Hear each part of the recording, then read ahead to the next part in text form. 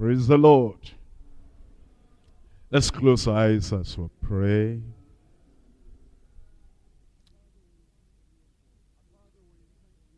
Our Father, we thank you for the privilege we have once again for the Bible study today. Thank you for your children, that in spite of the rain and the conditions around, they still have enough love and interest to come. And I pray, Lord, our coming will not be in vain in Jesus' name. For everyone here hearing your word, I pray, Lord, that this word will have definite impact in every one of our lives in Jesus' name. And for those who are hearing from the tapes, from the cassettes, I pray the same blessing we are receiving here, they will receive also in Jesus' name. Thank you, Lord, because we know you have answered. In Jesus' name we pray. Praise the Lord. We're in Joel chapter 2. I want to tell our young people in particular that these are special studies that every Christian needs. And our young people will need these studies on the Holy Spirit. And all the other studies we'll be looking at in the book of Joel. We've started for some time. And we're now in Joel chapter 2. I'm still looking at verses 28 and 29. Joel 2, verse 28, verse 29. And it shall come to pass afterward that I will pour out my spirit upon all flesh. And then it says, and your sons and your daughters shall prophesy. Your old men shall dream dreams, and your young men shall see visions. Also, upon the servants and upon the handmaids in those days, I will pour out my spirit. We've been looking at those two verses of Scripture. And from those two verses of Scripture, we've been having a series on the Holy Spirit. Actually, in our study of Joel, this is study 11. You see, most Christians, when they think about the Holy Spirit, they limit the work, they limit the ministry of the Holy Spirit in the believer's life. Some Christians, they even think they are honoring the Holy Spirit, and they limit him to just doing miraculous deeds, signs and wonders, which only affect the body and may affect the material, physical world. But as for such Christians, the operation of the gifts of the Spirit in healing the body, in removing mountains of problems, for them, that will be the greatest thing that the Holy Spirit can do, that he will ever do. But you need to understand that these signs and wonders can be experienced, however, without preparing us for heaven. Isn't that what Jesus said in Matthew chapter 7? Matthew chapter 7, looking at it from verse 21.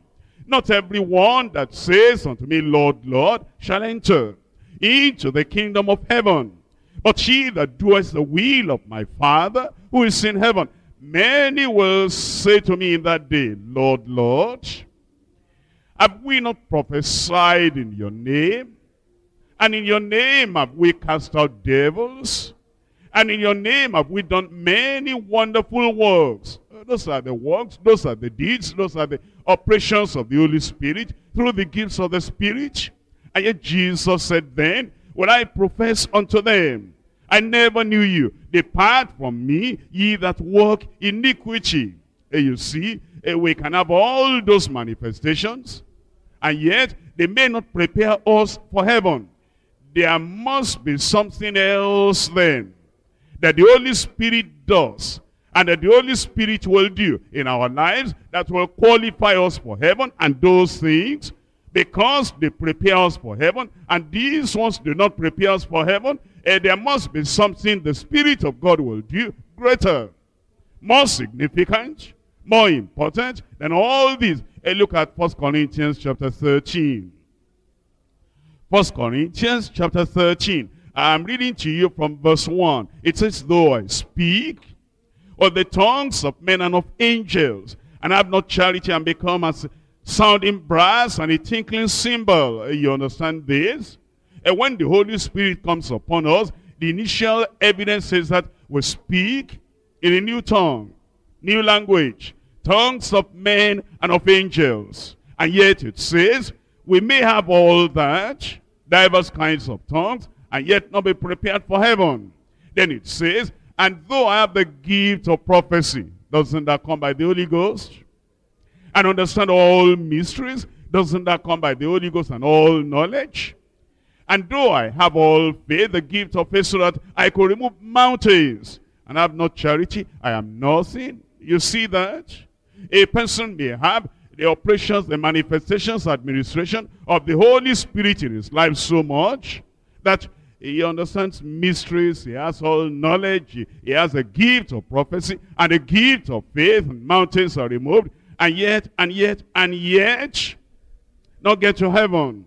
And then it says, and though I bestow all my gifts to feed the poor, and though I give my body to be burnt, and have not charity, it profiteth me nothing. You understand then that all those deeds, great, mighty deeds, even though we have them through the power, through the anointing, the unction of the Holy Ghost, if we do not search and find out other things that the Spirit of God does, and allow that to take root and effect in our lives, we might just be saying, I have the Holy Ghost, I'm filled with the Holy Ghost, I'm baptized in the Holy Ghost, I have the gifts of the Spirit, and yet not have the great thing that the Holy Spirit actually does. You see, we're not honoring the Holy Spirit when we overlook or when we neglect His act of transformation, which makes us ready for heaven, because He conforms us to the very image of Christ. It is the transformation of our character by the Holy Spirit which gives us assurance that we belong to God, and which prepares us, makes us ready for the coming of Christ. Signs and wonders, healings and miracles, mountain-moving faith, and problem-solving power. Without character transformation and heart purity, they are not enough to qualify us for heaven. And that's why we're looking today at this subject, character transformation by the Holy Spirit. Character transformation by the Holy Spirit. A look at Ezekiel chapter 36. Ezekiel chapter 36, verse 27. And I will put my spirit within you. What will be the effect of that? What will be the result of that? And cause you to walk in my statutes, and ye shall keep my judgments and do them. Pentecostal Christians in particular, Pentecostal preachers in particular, they need to understand that when we are full of the Holy Ghost, saturated with the Holy Ghost, and we have the Holy Spirit within us, in our heart, in our soul, in our spirit, and that spirit of fire comes in, it burns the chaff in our lives. All the redundant things that ought not to be there, he burns everything up. And then it says, I'm putting my spirit within you for this reason, so that I'll make you, cause you to walk in my statutes, and ye shall keep my judgments and do them. As the Holy Spirit is telling us in the Old Testament that character transformation is by the power of the Holy Ghost. The same thing He tells us in the New Testament in Romans chapter 8. Romans chapter 8, I'm reading to you from verse 2. For the law of the Spirit of life in Christ Jesus has made me free from the law of sin and death. You see what the Spirit of God does? That Spirit of life in Christ Jesus makes us free from the law of sin and the law of death. Well, it's very clear then that the Holy Spirit, when He takes absolute control, complete control over our lives, it transforms us, turns us around, makes us to live the life that will glorify God, that a child of God ought to live. There are 3 points we're going to consider in our study of today. Number 1, the personality of the Holy Spirit. The personality of the Holy Spirit. Number 2, purity. through the Holy Spirit. And then number 3, power through the Holy Spirit. Number 1, the personality of the Holy Spirit. And we're looking at this, you know why? Because some Christians do not know that the Holy Spirit has divine personality. Because of the emblems or the symbols that are used to represent the Holy Spirit. If you look at the scripture, the Holy Spirit is represented, symbolized with water, wind, oil, dove. And because of that, many people do not know that the Holy Spirit has personality. They look at him as just a force, a mighty power. After all, don't you see the symbols? But you want to remember that Jesus Christ also is represented as a rock, represented as vine, represented as temple and ark. And yet, he has a divine personality. So also the Holy Ghost is a divine person.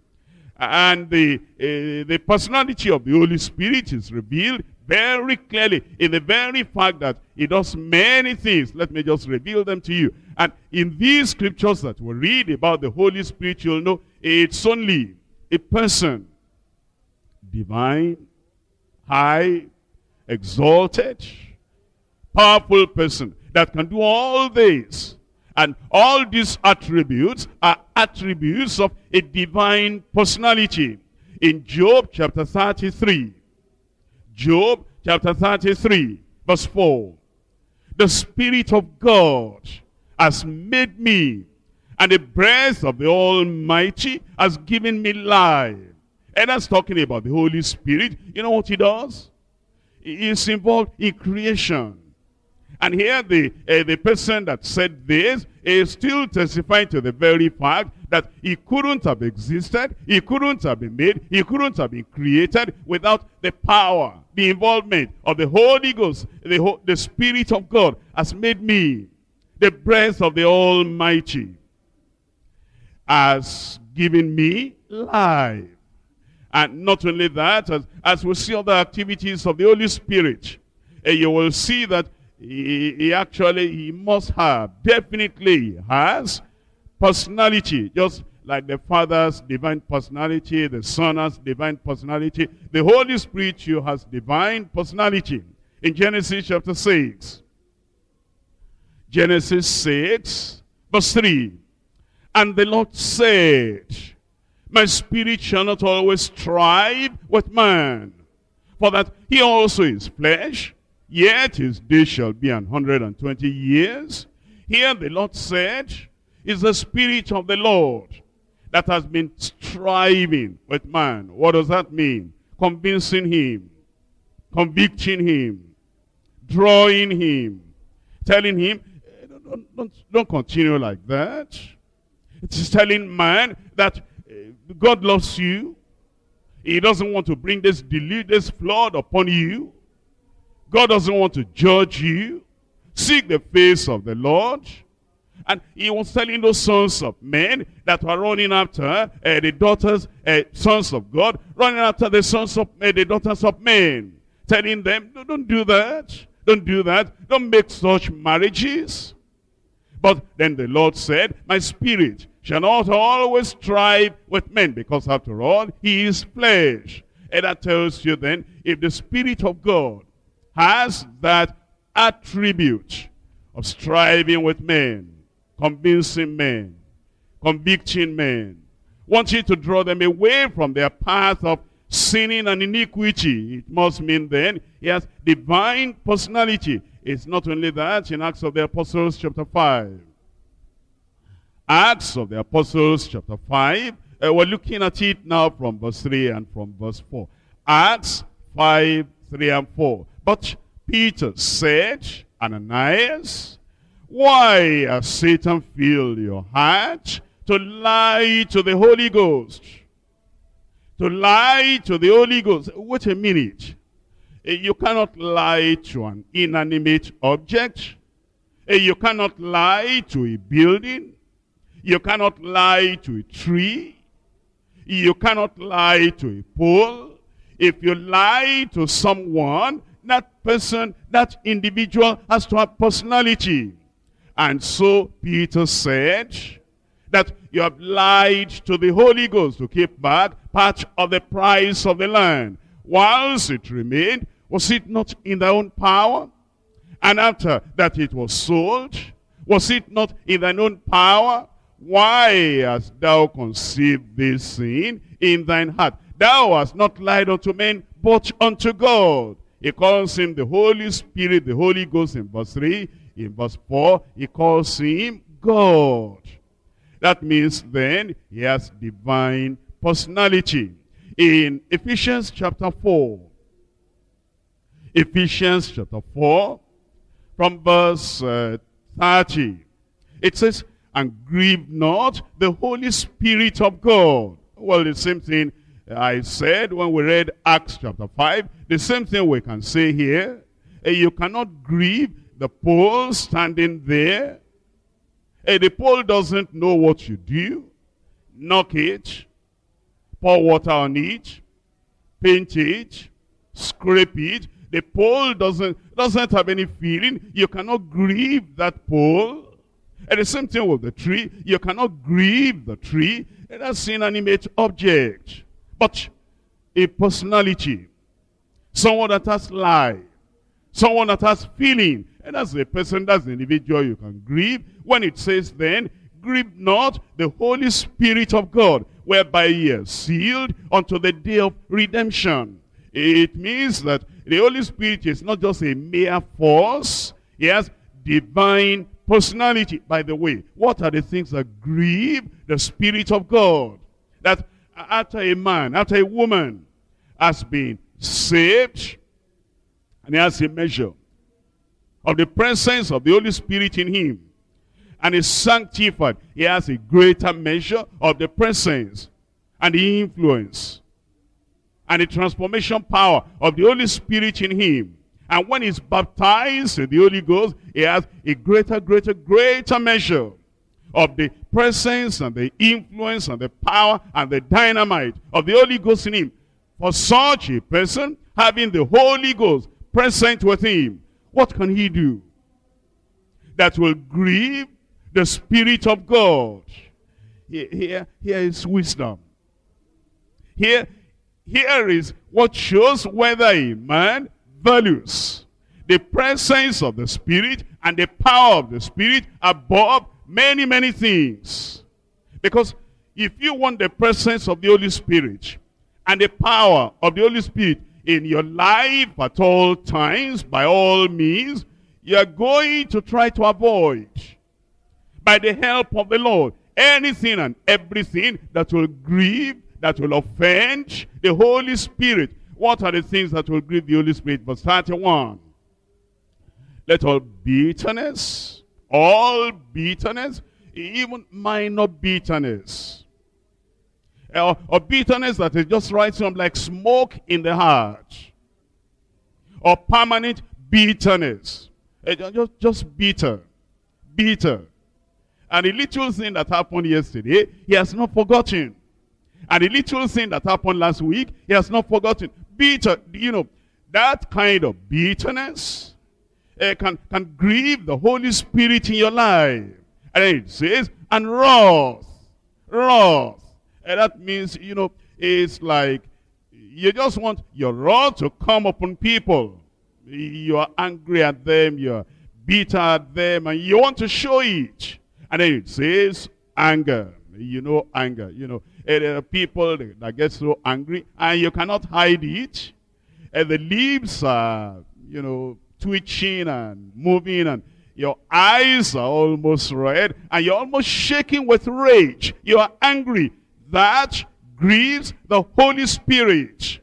And clamor, shouting on people because of the anger, and jumping at them, almost rough handling them. And evil speaking, and that's the gossiping that goes. Do you know that you're grieving the Spirit of God when you gossip? And you speak evil of your brother, you speak evil of your sister, things you have not confirmed. And you're saying them, it grieves the Spirit of God. No wonder. There are many people that just and they try to pray and shake themselves like Samson, but they do not know that the power of the Lord and the presence of the Spirit has departed from them. That's why it says, let all bitterness, all wrath, all anger, and all clamor, and all evil speaking be put away from you with all malice. And malice, you know, it gives the Holy Spirit. That somebody has done, you can't have malice with somebody you love. Somebody you love, as I have loved you, so that you love one another. There's no way you can have malice against somebody that you love as Christ has loved us. You want to see that individual. You want to love that individual. Even if it's just to say, how are you? Good morning. I just remembered you. I just love you. Every time I remember, I'm just happy. But you want to avoid one another because there's something in the heart. And there's bitterness in the heart. There's judgment. You are judging those people in your heart. And you're reaching them up. They are bad. They will never change. And they have offended you. And you'll never forgive. That's why we keep malice. And it says, let every kind, every form of malice be put away from you, because if malice continues, it's going to grieve the Holy Spirit. Don't you understand? The Holy Spirit is likened to a dove. And when you make fire and the smoke is coming up, if that dove has been there, and that dove is so gentle, that dove is you know, white and gentle and meek, and the dove will not fight against the smoke, will just go away, will just fly away from the smoke. When you have the smoke of bitterness, and the smoke of wrath, and the smoke of anger, and the smoke of clamor, and the smoke of evil speaking, and the smoke of malice, it grieves the Spirit, and it just goes away. That's why it says, you want that presence and power of the Holy Spirit to remain in your life. Be ye kind one to another, tender-hearted, forgiving one another. We will offend one another. Your brother will say something that, why did you say that? And your sister will do something. How could she do that? It will happen. And if you want to keep the presence and the power of the Holy Spirit with you, if you know the significance of having that power and presence of the Spirit of God with you, be kind, be tender, and forgive one another, even as God, for Christ's sake, has forgiven you. Even as God, for Christ's sake, has forgiven you. And you know, there are some of these brothers and sisters. What are you talking about? I've forgiven him. What did I do that makes you to feel that I've not forgiven her? I've forgiven her. The question is, my brother, my sister, you know your heart. Have you forgiven as God, for Christ's sake, has forgiven you? Have you forgiven as if this man never did anything, never said anything you didn't like? That's the forgiveness that the Lord is talking about. And that's what keeps the presence and the power of the Holy Spirit in our lives. Now in John chapter 14. John chapter 14. Here we're looking at verse 26. We're talking about the very fact that the Holy Spirit has personality. The personality of the Holy Spirit, you can see, is revealed very clearly in all these scriptures I'm reading to you, in the fact that he creates and gives life. He has to have personality to do that. He speaks, he teaches, he guides, he reproves. He has his own will. And he can be grieved, he can be resisted, he can be vexed. He testifies of Christ. He comforts the believers. He strives with sinners. He appoints, he commissions preachers. And he directs preachers where and how they are to preach the gospel. very clearly from all these things we're reading, the Holy Spirit, like God the Father, like God the Son, also has divine personality. Well, you cannot just regard him as a mere force. He's a divine person. He's God with great power and might. In John chapter 14, verse 26, but the Comforter, which is the Holy Ghost, whom the Father will send in my name, he shall teach you. He has to have divine personality to do that. Teach you all things and bring all things to your remembrance. If you forget something, look up here. You're sitting at home and then you say, that thing is gone from my head. It's gone from my memory. Your chair there will not remind you. The clock there will not remind you. And the table there will not remind. They don't have personality. It's your husband there, or your boy, your son there, that will say, Mommy, don't you remember? And yes, thank you for reminding me. Because that person reminding you has personality. If it says, he will bring all things to your remembrance, whatsoever I have said unto you, that means he has divine personality. Chapter 15, verse 26. But when the Comforter is come, whom I will send unto you from the Father, even the Spirit of truth, which proceedeth from the Father, he shall testify of me.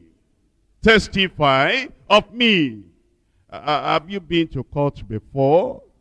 And somebody is being accused. And they said, all right, where can we have a witness, somebody to testify? Where did that thing take place? It took place on the street. Okay, on the street. Oh yes, the electric pole was there on the street, and the electric pole is still there. No, electric pole cannot come and give witness, cannot come and testify, doesn't have personality. Who was there? A man, a woman, somebody having personality is the one that will testify. And so when Jesus said, the Comforter, whom I will send unto you from the Father, even the Spirit of truth proceeding from the Father, he has personality now. He shall testify of me. Chapter 16 of John, verse 13. Chapter 16, verse 13. Howbeit, when he has divine personality. You can see that. He, the Spirit of truth, has come. He will guide you into all truth. He will guide you into all truth. Children, look up at me here. When you get to school, and you want to know the truth about that thing, and you want somebody to guide you into all truth, you sit down in the class there, the blackboard there, by itself, without somebody writing on it, cannot guide you into all truth. The box of chalk there, the duster there, the chair there, the table there, the desk there, cannot guide you into all truth. Why? They don't have personality. They cannot talk. It's when the teacher comes, and that teacher having personality, he will guide those children, those young people into the truth. And that's why the Spirit of God, guiding us to all truth, has divine personality. For he shall not speak of himself, but whatsoever he shall hear, that shall he speak. Inanimate objects don't speak. Is someone having personality that speaks, and he shall show you things to come. He shall glorify me, for he shall receive of mine, and show it unto you. All things that the Father's are mine, therefore said I, that he shall take of mine, and shall show it unto you. Well then, it's very clear from the word of God that the Holy Spirit has divine personality. In fact, the word of God reveals that he is eternal, he is omnipresent, he is omniscient, he is omnipotent. Well, point number 2. Purity through the Holy Spirit. Purity through the Holy Spirit. We have already pointed it out. For us to even get saved at all, it has to be through the help of the Holy Spirit. Look at John chapter 16, verse 7. Nevertheless, I tell you the truth. It's expedient for you, profitable for you, helpful to you, necessary for you, that I go away. For if I go not away, the Comforter will not come unto you. But if I depart, I will send him unto you. And when he is come, he will reprove the world of sin, of righteousness, and of judgment. Of sin, because they believe not on me. Of righteousness, because I go to my Father, and you see me no more. Of judgment, of righteousness, because I go to my Father, and you see me no more. Of judgment, because the prince of this world is judged. It tells us that it's the Holy Spirit that even brings the sinners to conviction. And that's why, my brothers and sisters, you can bring somebody to church. You can bring somebody to the Bible study. And the message may be very clear. And another person doing something similar may repent. And the other fellow is, it's like you just pour water at the back of the snail, at the back of the calabash, at the back of the bowl. And the water is up without making any difference.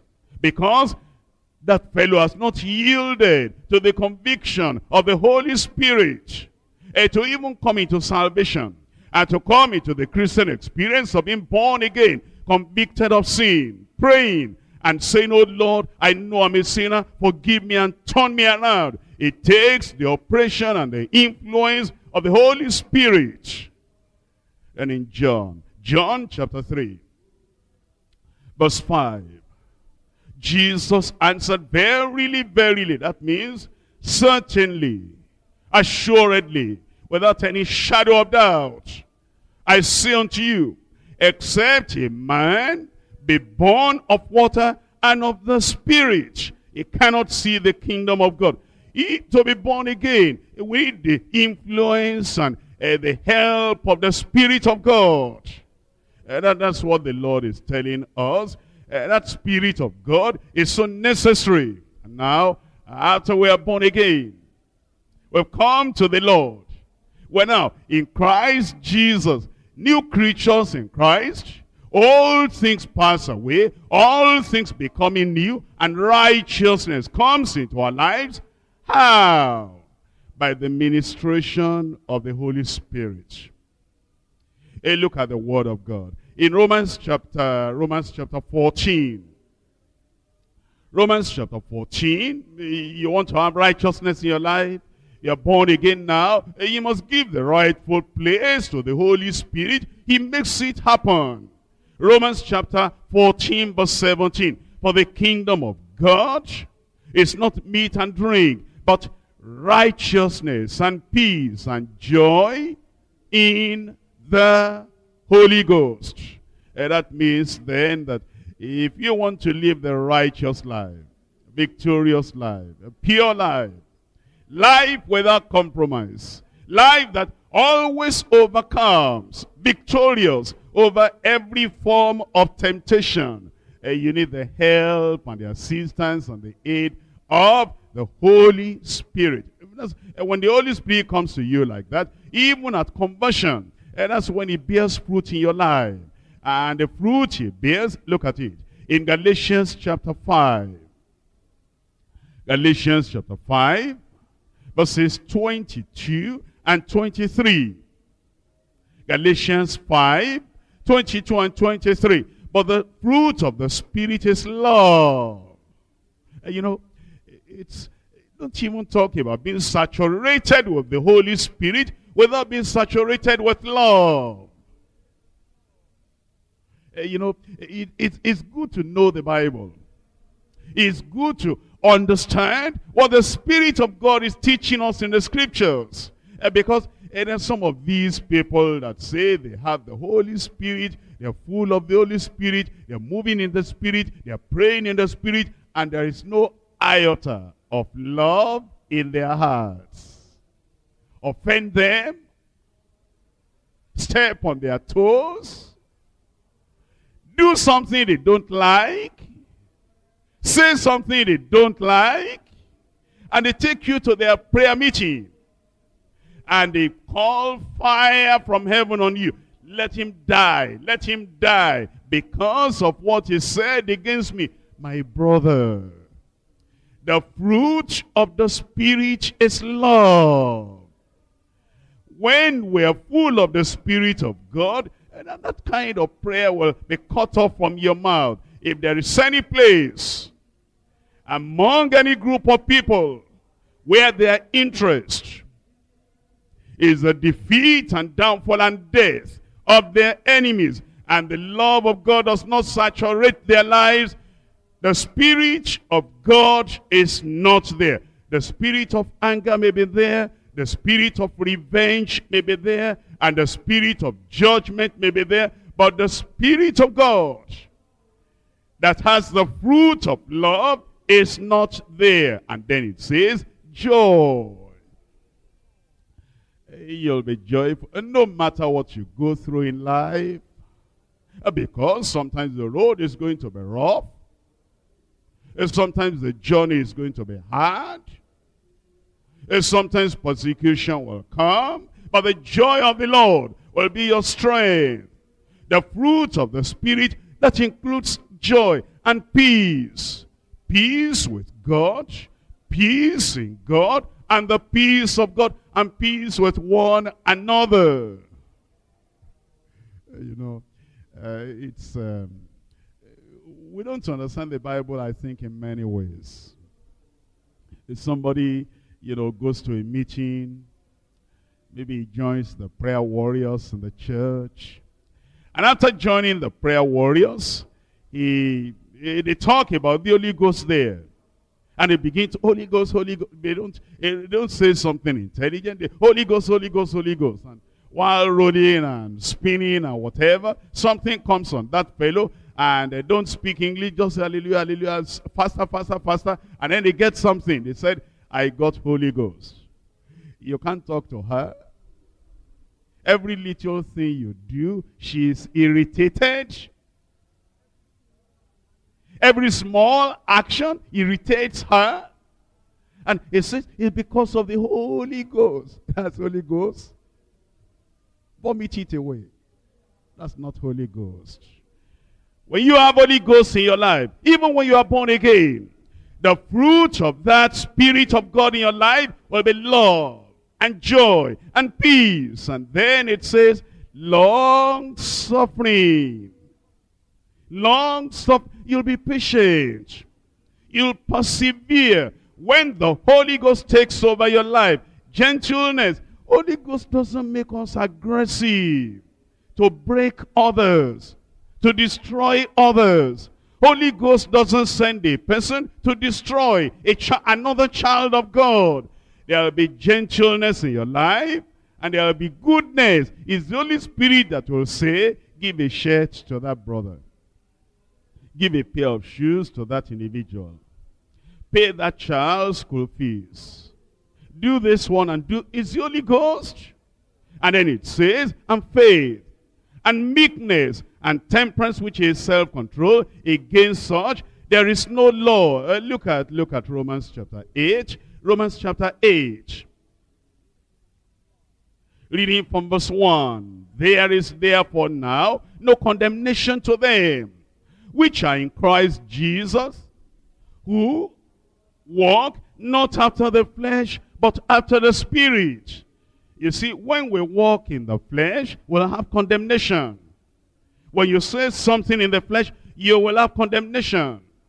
When you act, behave in the flesh, you will have condemnation. The Spirit of God will say, that one is in the flesh. But when we walk in the Spirit, and we're walking after the Spirit, and by the grace of God, we allow the Holy Spirit to keep on producing the fruit of the Spirit in our lives, there will be no condemnation. For the law of the Spirit of life in Christ Jesus has made me free from the law of sin and death. For what the law could not do, in that it was weak through the flesh, God sending his own Son in the likeness of sinful flesh, and for sin condemned sin in the flesh, that the righteousness of the law might be fulfilled in us, who walk not after the flesh, but after the Spirit. You see that? The righteousness that God intended when he gave the law to the people of Israel, and they could not do it. Now, when the Spirit takes over our lives and we are walking after the Spirit, that righteousness of the law will be fulfilled in us. For they that are after the flesh, in verse 5, do mind the things of the flesh, but they that are after the Spirit, they mind the things of the Spirit. To be carnally minded is death.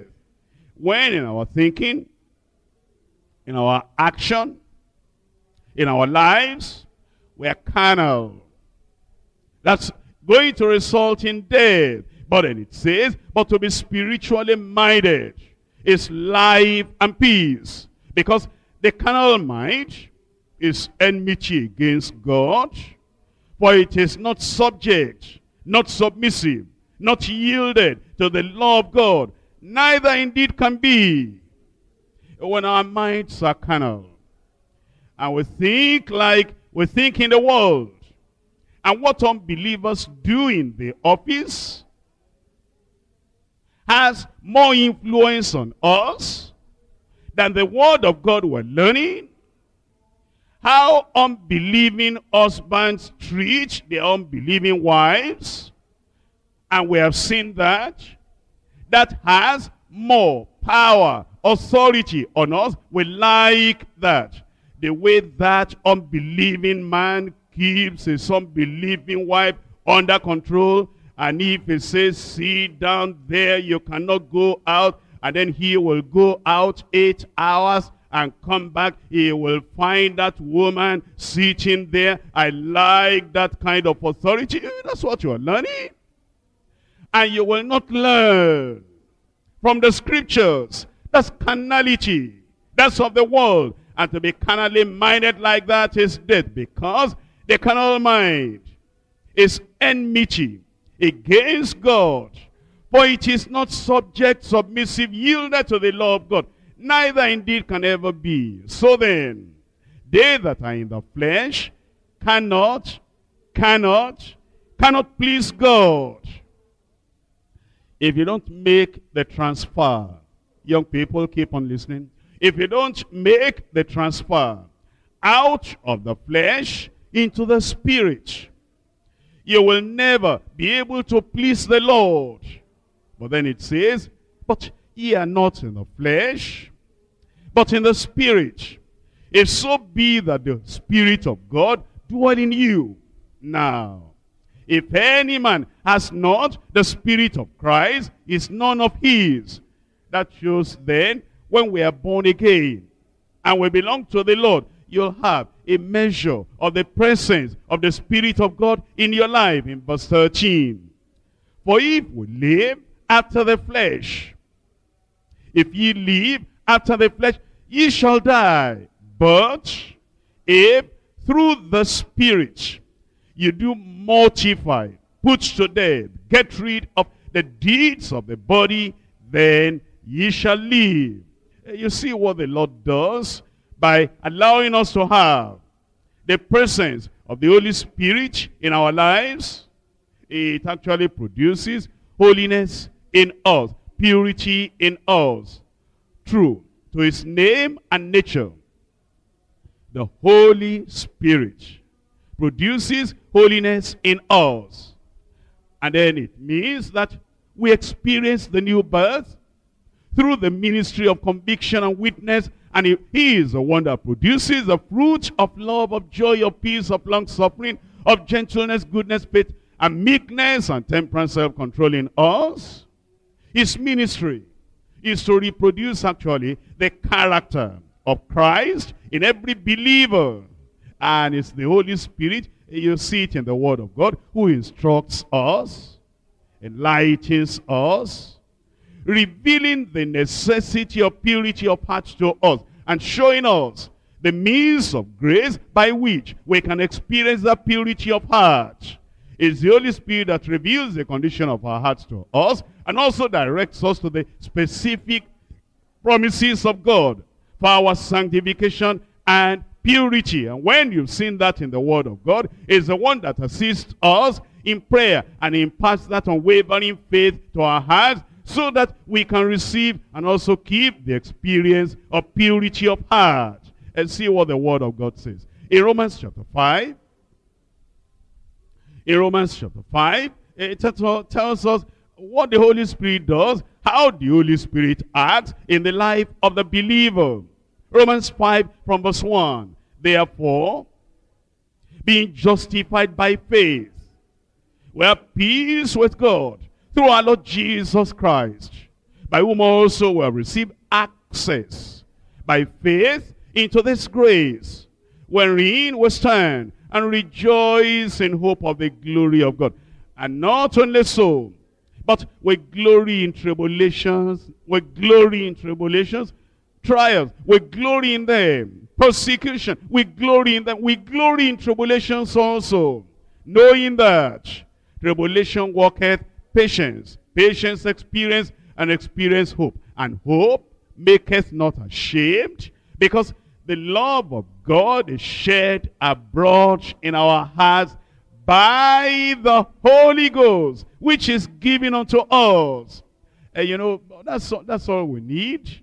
When the Holy Ghost takes over your life, and He sheds abroad love, and every step, and every word, and every action, and every disposition, and every attitude, and every interaction between you and your neighbor is all of love. There will be purity.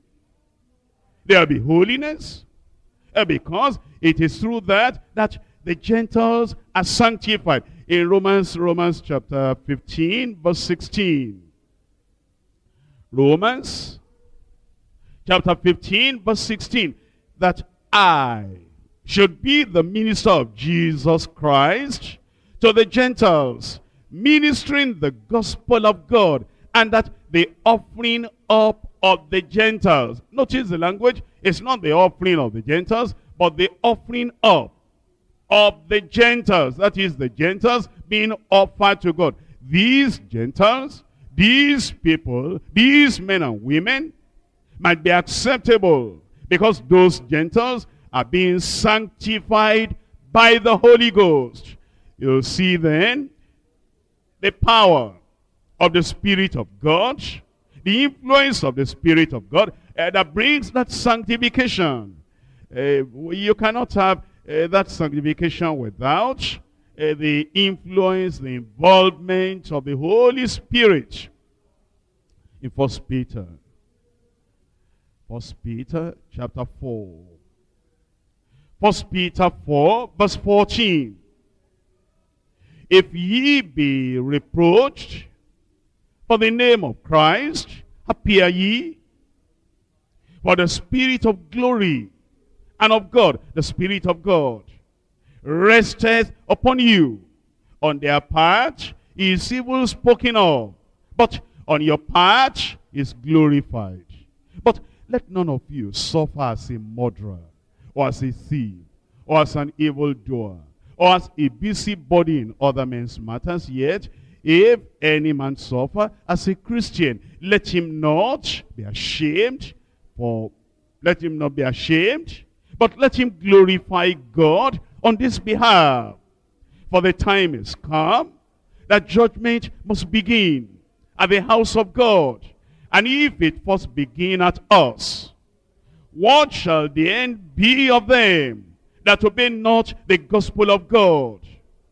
And if the righteous scarcely be saved, where shall the ungodly and the sinner appear? Wherefore let them that suffer according to the will of God commit the keeping of their souls to him in well-doing as unto a faithful Creator. You see it from verse 14, that when you're living the life that you ought to live as a Christian, if they reproach you, don't mind that. The Spirit of God, the Spirit of glory rests upon you. We'll come to point number 3. Power through the Holy Spirit. We've seen the personality of the Holy Spirit. We've seen purity coming through the Holy Spirit. But now, power. Actually, as you read the Bible, supernatural power is associated with the Holy Spirit. The power, however, is not to be used for any personal, selfish purpose. Because the power is to be used in love. We must never entertain the idea of using the Holy Spirit. He is the one to use us as he pleases. The power of the Holy Spirit was mightily present in Christ. And with that power, he ministered to save the lost and to meet different, diverse, various needs in the lives of the multitudes. The apostles in the early church received the power of the Holy Spirit. With that supernatural power of the Holy Spirit, they evangelized and also performed miracles that led multitudes to salvation in Christ. This is the major reason why we need the power of the Holy Spirit today to lead others to the definite experiences of salvation and walking with the Lord. We need the power of the Holy Spirit. Look at what Jesus said in Acts of the Apostles chapter 1 verse 8. Acts 1, 8. And ye shall receive power after that the Holy Ghost is come upon you. And ye shall be witnesses unto me, both in Jerusalem and in all Judea and in all Samaria, unto the uttermost part of the earth. These were people that were already born again. They were saved. And they were sanctified because Jesus prayed for them. Sanctify them through thy truth. Thy word is truth. And now before he left them, after his resurrection, and he appeared unto them 40 days with many infallible proofs, telling them about the kingdom of God. Now he told them, you'll receive power after that the Holy Ghost has come upon you. Didn't they remember, those disciples? That everything Jesus did, he did by the power of the Holy Ghost. Luke tells us, Luke chapter 4. Luke chapter 4, verse 14. And Jesus returned in the power of the Spirit into Galilee. And there went out a fame of him through all the region round about. And then we're told in verse 32, and they were astonished, surprised, amazed at his doctrine. For his word was with power. And as in the presence of the Holy Spirit in the life of Jesus Christ made him to manifest such great power. In fact, we're told in Acts of the Apostles chapter 10. Acts of the Apostles chapter 10, Luke is telling us from the very words of Peter. In Acts chapter 10 verse 38, how God anointed Jesus of Nazareth with the Holy Ghost and power. You see the association, you see the link, you see the joining together. The Holy Ghost and then power. God anointed Jesus. That Jesus of Nazareth with the Holy Ghost and power. And then it says he went about. Who went about doing good and healing all that were oppressed of the devil, for God was with him. And even from the Old Testament times, the people that manifested any power as the Lord sent them to minister, they did it because they had the Holy Ghost in them. In Micah chapter 3. Micah chapter 3. Verse 8. But truly, I am full of power by the Spirit of the Lord. You see that? The presence of the Spirit of the Lord, it will bring power into our lives. Truly, truly, I can testify about this. Micah said, I'm full of power by the Spirit of the Lord, and of judgment and of might, to declare unto Jacob his transgression, and to Israel his sin. Of course, when you come onto the New Testament, what Jesus Christ had promised is what the disciples were waiting for. He told them they ought to wait. They ought to tarry. And the power of the Holy Spirit, the presence of the Holy Spirit is so important in our lives that we'll need to do some praying. In Luke chapter 24. Luke chapter 24, verse 49. It says, and behold, I send the promise of my Father upon you. But tarry ye in the city of Jerusalem, until ye be endued with power from on high. Tarry ye, he told them, according to the testimony of Scripture, more than 500 people heard him when he said that. But only 120 waited, not even up to half. And it appears that as it was at that time, so it is at this time. Unfortunately, it's not everybody that hears the word. It's not everybody that attends the study. It's not everybody that even understands the importance of what we're saying, that actually will tarry in the sight of the Lord until they be endued with power from on high. But thank God for those who are obedient and for those who wait. And that power of the Almighty God, power of the Spirit comes upon them. I pray God will help us. So that as we wait before the Lord, tarry before the Lord, pray unto the Lord, make sure we are saved, make sure we're purified, made holy, sanctified, and then we consecrate ourselves to the Lord, and we pray in faith. The Holy Ghost will come upon us. In Acts of the Apostles, chapter 4. Acts, chapter 4. And when they had prayed, the place was shaking where they were assembled together. Brothers and sisters, these disciples and apostles, the church here, they understood the greatness of the assignment the Lord had given them. And when they came to pray, all their heart was in that prayer. And everybody, they were united with the request they had. They knew without the presence and the power of the Holy Ghost overshadowing them, saturating them, there's no way they could do what the Lord had called them to do. So, with fervency, with unity, they came together. And it says, when they prayed, they concentrated on that prayer. And they were not thinking about any other thing. It says, and they were all filled with the Holy Ghost. May it happen to us in Jesus' name. And then it says, and they spake the word of God with boldness. But brothers and sisters, do you see that when the Holy Ghost came upon them, it wasn't just power. It wasn't just boldness. Yes, the power was there. The boldness was there. But my brothers and sisters, it's boldness against the devil. It's boldness against the world. It's boldness against the Pharisees and the Sadducees, hindering them to preach the gospel.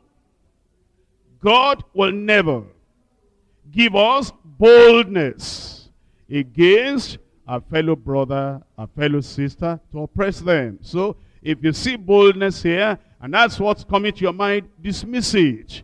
It's boldness to preach the gospel. It's boldness against the gainsayers, the opposers of the gospel. And it says, and a multitude of them that believe of one heart and of one soul, neither said any of them that aught of the things which he had, that he possessed, was his own. But they had all things common. Do you see love there? As the Holy Ghost saturated them, love saturated them. And with great power, gave the apostles witness. Great power, great authority. The apostles were able to witness of the resurrection of the Lord Jesus, and great grace was upon them all. The Holy Ghost came, great boldness came, great love came, and great sacrifice, and great endurance, and great care one for another came. Great grace was also upon them. The Lord will do it for us. I said the Lord will do it for us. The Lord is available for us tonight if we are available for the Lord. He wants to, if you have not been saved, he wants you to be saved. And the Holy Ghost is there to help you. If you have not been sanctified, he wants you to be sanctified, purified, made holy. And the Holy Spirit is there to help you and lead you into that experience of sanctification. If you have not been baptized in the Holy Ghost, but you are saved and you are sanctified, He is there to lead you into the power of the Holy Ghost. Whatever it is you need tonight, the Holy Ghost is there to lead you into that Christian experience. Let's rise up and talk to the Lord in prayer.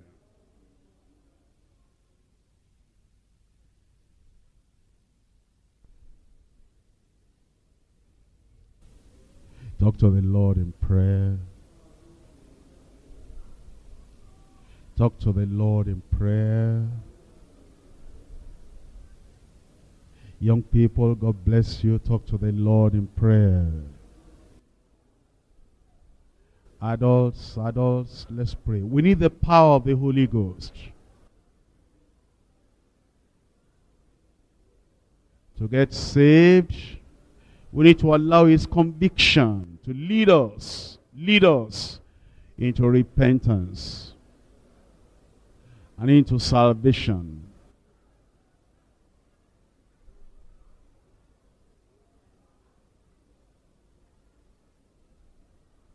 To get sanctified, we need sincere desire. And the Holy Spirit can give you that desire, that consecration, that faith, and the earnestness in prayer until we're sanctified and to be truly full of the Holy Ghost. The Lord can do that in our hearts, in our lives. And when we're filled with the Holy Ghost, we'll be full of love, full of grace, full of power, even full of boldness against the devils and agents of Satan. Be filled with the Spirit.